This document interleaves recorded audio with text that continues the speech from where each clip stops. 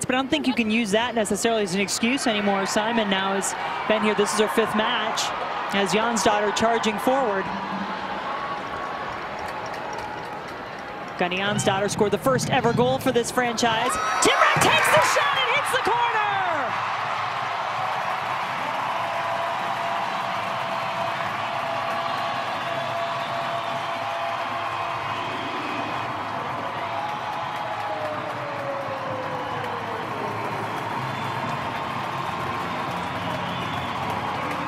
We talked about Houston on the break. Well, here comes Utah. They get themselves in a 3v3 situation. Jonsdottir dribbles a little bit inside. And right here, Amy Rodriguez recognizes that ball should skip on by and give Tymrak a better look, a better angle, and catch Jane Campbell leaning. So good just to roll this into that near post. Jane Campbell can't slide across in time.